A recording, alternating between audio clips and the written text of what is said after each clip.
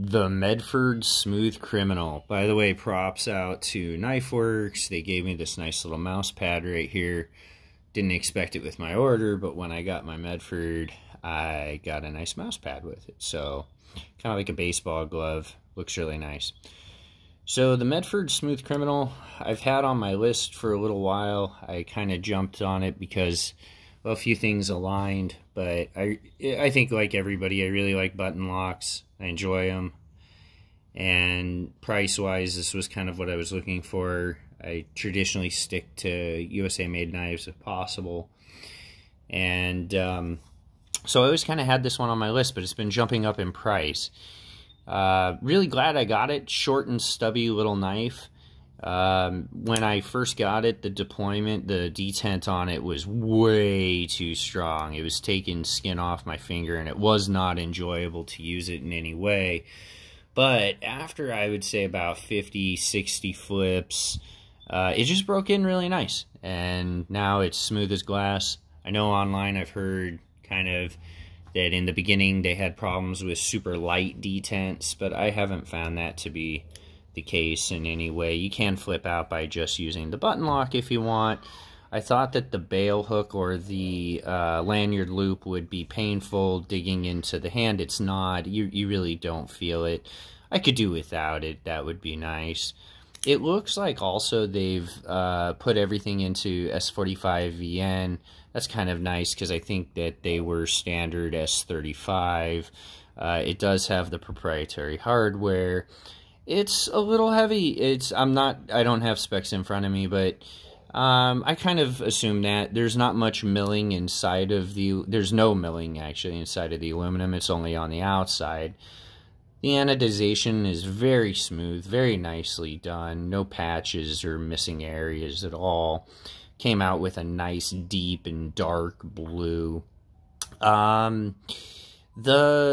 The only other thing I've heard from people is that this flipper is a little small. It is a little small, but it's got enough purchase on it, and it's got enough knarling or jimping on it to actually catch and deploy no problem. I think that the closest competitor that I would say to apples to apples, oranges to oranges, is probably going to be the ProTech Malibu. It's you know, a button lock, it's American made, it's in the same price range, and I think if you're looking for to enjoy an EDC, something that's going to take care of most cutting tasks, either one is going to be fine. I do, however, have to say, I don't know if it's because I've had it longer or I just think it's more of a refined feel, that the ProTech Malibu kind of would win out if I had to pick just one. Now, I'd be sad to get rid of the Medford. I really have grown to like it. I've carried it quite a bit. And so that's not to say that the Medford is bad in any way. It's short and chunky, and so the only other short and chunky knife I kind of have to compare it to is the Benchmade 300SN that has been discontinued. They discontinue all the great knives through Benchmade, but it is short and chunky also. And that's kind of what you get, is you get kind of a nice full grip with a smaller blade.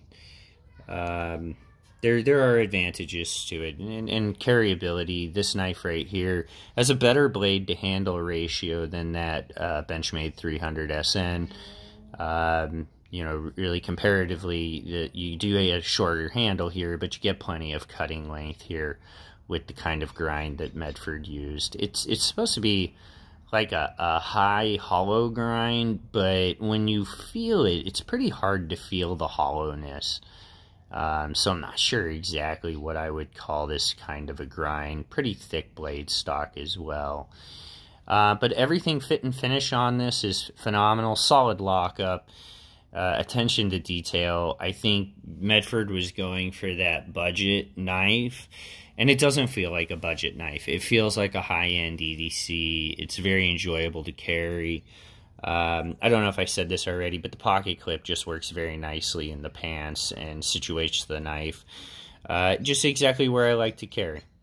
So if you have any questions about the Medford Smooth Criminal, please let me know. Really enjoy carrying this one, and Hope this helps somebody making a decision right now, okay? You guys take care.